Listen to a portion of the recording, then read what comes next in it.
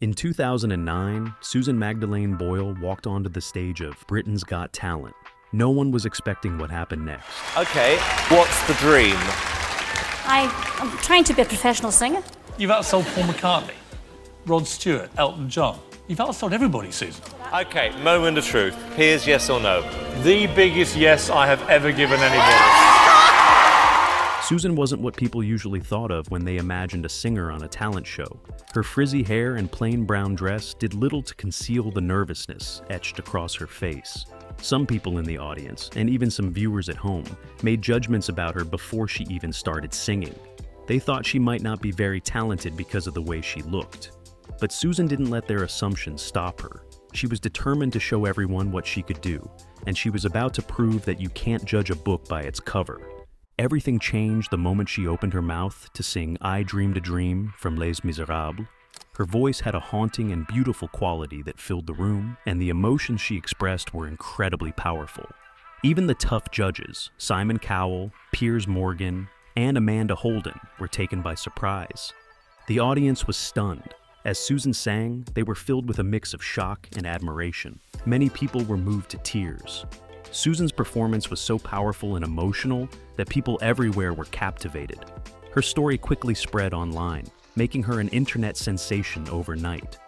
But Susan's story is much bigger than just a viral video. It's a story about resilience, overcoming challenges, and achieving your dreams. It's about Susan herself, a woman who has faced many difficulties in her life, but has never given up. It's about her amazing journey from a small village in Scotland to becoming a global star. Susan Boyle was born on April 1, 1961, in the town of Blackburn, nestled in the heart of West Lothian, Scotland. She entered the world as the youngest of 9 siblings, consisting of 4 brothers and 5 sisters. Her parents, Patrick Boyle and Bridget, née Finlay Boyle, raised their large family in a working-class home. Patrick Boyle worked as a miner and was a veteran of the Second World War. He also worked as a singer at the Bishop's Blaze, while Bridget was a shorthand typist who also took care of the family as a homemaker. The Boyle family had a rich heritage, their roots firmly planted in the fertile soil of Ireland. The Catholic Church, with its comforting rituals and strong sense of community, played a vital role in their lives. Susan's life began with a struggle. She was first raised thinking that she had been briefly deprived of oxygen during a difficult birth, resulting in a learning disability. But she was later told that she has been misdiagnosed and is on the autism spectrum with an IQ of above average. This meant she didn't learn and grow at the same pace as other children. It made school a challenge for her. Susan found it hard to keep up with her classmates and often felt different. She had a tough time understanding her lessons and making friends, making her feel lonely and left out. Susan attended St. Margaret's Primary School and then went to a local secondary school. Her early school years were filled with bullying. Many of the other children did not understand her challenges and often made fun of her, calling her different. For Susan, playgrounds and classrooms became difficult places where she felt alone and isolated.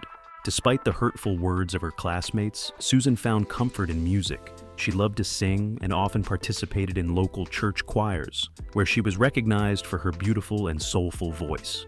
Music became her safe space, a place where she could express herself and escape from the negative experiences at school.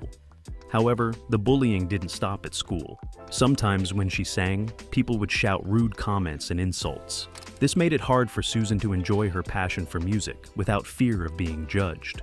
Even in her sanctuary, she faced challenges, but her love for singing continued to shine through the pain. Susan Boyle's musical journey began with a quiet determination.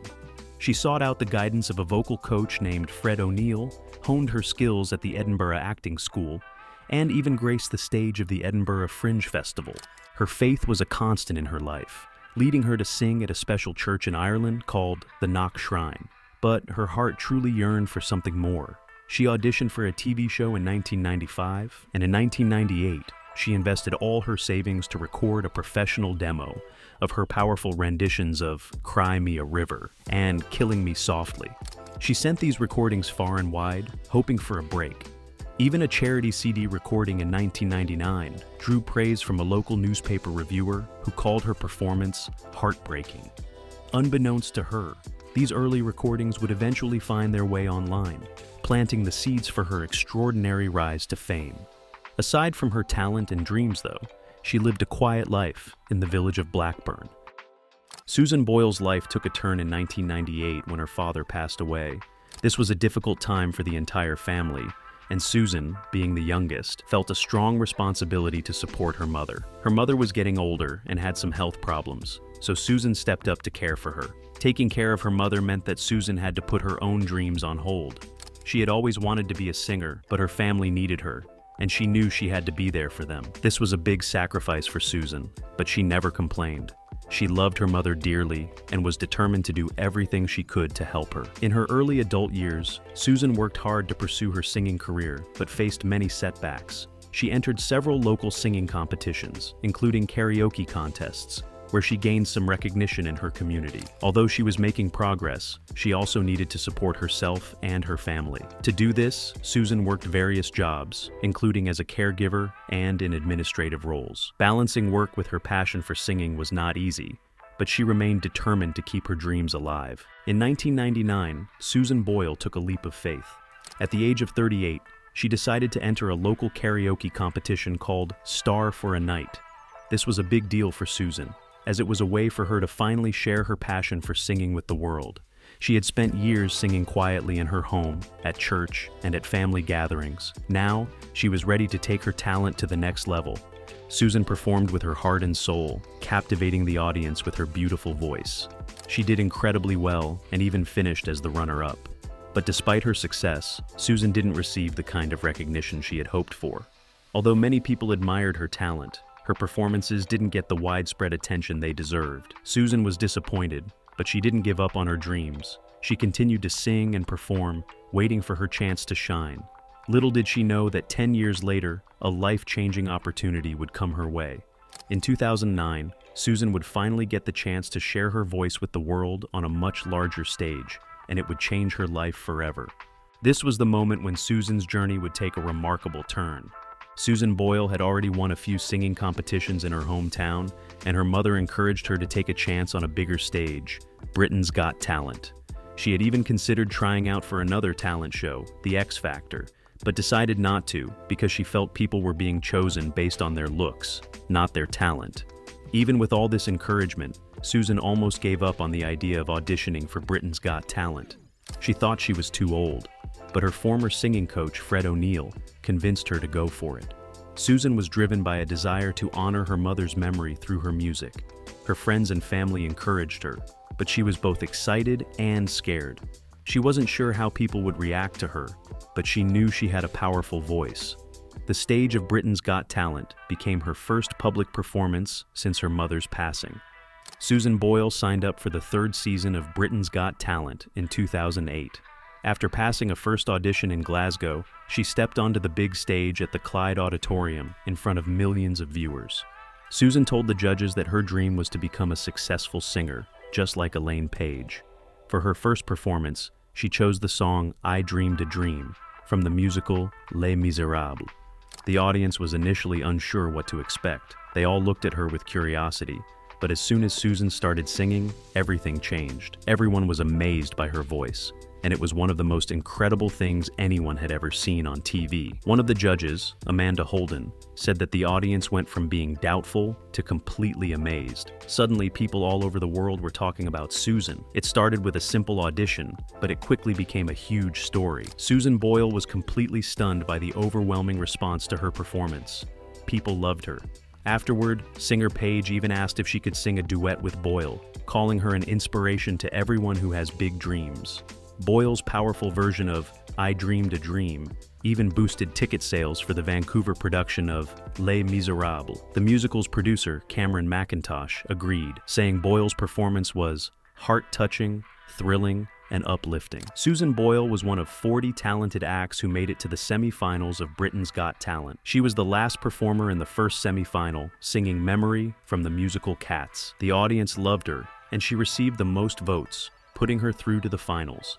Everyone thought she would win, but in the end, a dance group named Diversity took the top spot.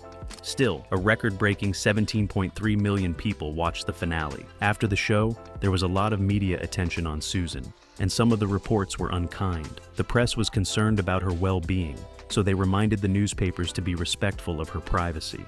A day later, Susan went to a private clinic in London to rest and recover. Her family said she was tired from the constant attention and pressure, but that she was still excited about her future. She was even invited to the White House for Independence Day. Susan left the clinic after a few days and decided to go on tour with Britain's Got Talent. Despite some health concerns, she performed in 20 out of 24 shows, singing for audiences in Aberdeen, Edinburgh, Dublin, and many other cities. She was a huge hit everywhere she went. Even though some people thought she might be overwhelmed, she seemed confident and comfortable on stage, like a seasoned performer. Susan's life changed completely after her amazing performance on Britain's Got Talent. She never thought she'd be famous, but now everyone was talking about her. The whole world was watching. She was suddenly surrounded by people, and it was exciting, but also a little overwhelming. It was a lot to handle. This newfound fame brought opportunities Susan had only dreamed of. Her talent was undeniable, and soon she was offered a record deal with Simon Cowell's music label, Swiseo Music. This was a huge deal for Susan, a chance to make music and share her voice with the world on a much larger scale. Susan was excited, but she knew that being a celebrity was a big change. It meant adjusting to a life of interviews, public appearances, and constant scrutiny. It was a new world for her, and she was ready to embrace the challenges and opportunities that came with it. She had come a long way from singing in her small village, and now she was ready to show the world what she could do. The village, with your head held high, it's 3 S's. In November 2009, Susan Boyle released her first album, called I Dreamed a Dream. This was a big moment for Susan. She had worked hard to get to this point, and now she was ready to share her music with the world. The album was an instant success and a huge hit. It sold more copies than any other new singer's album in the UK, breaking a record. That means it was the most popular album in the country at the time. In her first year as a famous singer, she made a lot of money from her album and songs like I Dreamed a Dream and Wild Horses. People loved Susan's voice and were eager to buy her music. I Dreamed a Dream included a mix of different kinds of songs, like classical music, pop music, and traditional folk songs. It was a diverse collection that showed off Susan's wide range of singing abilities. Critics loved the album, praising her powerful voice and her ability to make people feel emotions through her music. It was clear that Susan Boyle had a truly special talent. The success of I Dreamed a Dream proved that she was a force to be reckoned with in the music industry, and her journey was just beginning. After the success of her debut album, Susan went on an exciting promotional tour. She appeared on many talk shows and programs, sharing her story and her music with audiences everywhere. Through her journey, Susan became a symbol of strength and hope, showing that anyone can achieve their dreams, no matter their background or how they look. You decided to spend a little time with us this morning. We thank you very, very much. Thank you for having me. Really good. Susan Boyle. Fame brought many opportunities for Susan Boyle, but it also came with some tough challenges. It was a double-edged sword.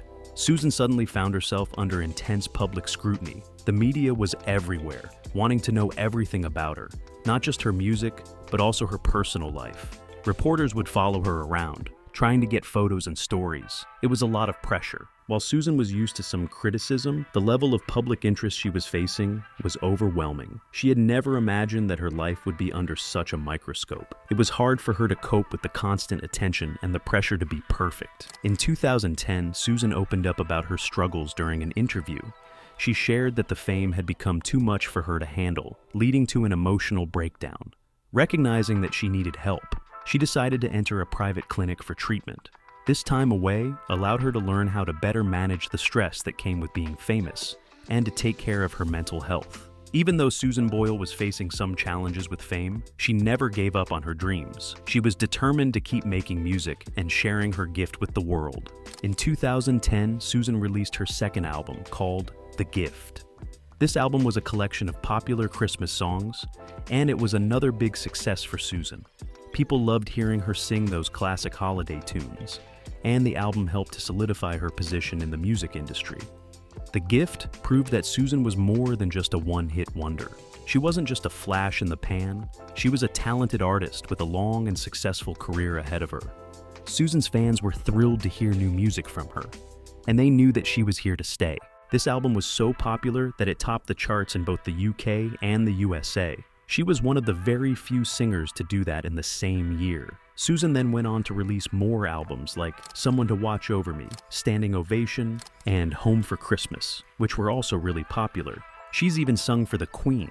Susan sang Mull of Kintyre at a special event for the Queen's birthday, and she sang it again at the opening ceremony of the Commonwealth Games. Susan has released 8 albums, including 2 special Christmas albums. She celebrated her 10th year as a singer with a special album called 10 and a tour, and she's still going strong. Her music continued to impress her loyal fans, who loved her powerful voice and heartfelt performances. Each new album brought more excitement and joy to her career, proving that she could overcome her struggles and shine in the world of music.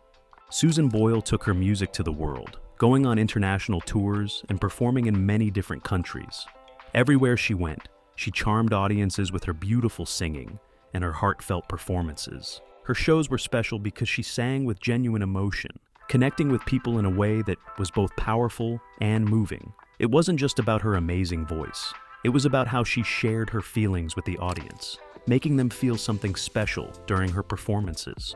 Susan Boyle is not only a talented singer, but also a kind and caring person. She has devoted her time to helping others through charitable work, especially those related to health and disability awareness. In January 2010, a terrible earthquake hit Haiti. To help the people who were hurt, Susan Boyle joined many other famous singers to record a song called Everybody Hurts. Then, just a few days later, she flew to Denmark to sing at a big concert to raise money for people in Haiti and Africa. Susan Boyle is a kind heart. She has sung at many charity events in the UK. In 2010, she performed for Sport Relief, a charity that helps people in need all around the world. The next year, she sang a beautiful duet with Peter Kay for Comic Relief, another charity that helps people who are struggling. They even made a CD of the song to raise even more money. She has also sung for BBC Children in Need 5 times, helping to raise money for children who are in need. In 2010, she also sang at the Pride of Britain Awards, celebrating people who have done amazing things. Susan Boyle has also used her voice to support people with disabilities. In 2011, she sang at the Scottish Variety Awards to raise money for a charity that helps kids. In 2013, she traveled to Bath, England, to perform at the opening ceremony of the Special Olympics. She is known for her beautiful voice, but she also has a big heart. She uses her talent to help others, and she shows everyone that a little bit of kindness can go a long way. In 2013, she was asked to sing at a special concert for the Prince and Princess of Wales Hospice. She was happy to use her voice to help this important charity celebrate its 30th anniversary. Susan has also become a strong voice for mental health, openly sharing her own experiences with anxiety and depression to encourage others to seek help when they need it. She wants to help people understand that they are not alone and that getting help